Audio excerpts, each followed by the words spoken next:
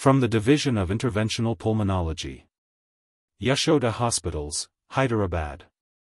Today we present a case of Strongyloides hyperinfection syndrome in immunocompromised patient. This 25-year-old female patient was diagnosed as immune thrombocytopenic purpura, for which she was treated with high-dose corticosteroids and other immunosuppressants.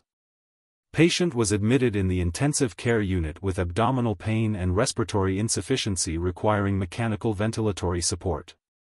Diagnostic bronchoscopy and bronchoalveolar lavage to rule out PCP and other infections confirmed presence of Strongyloides parasites in bronchoalveolar lavage. This video demonstrates the live parasites in the bronchoalveolar lavage sample.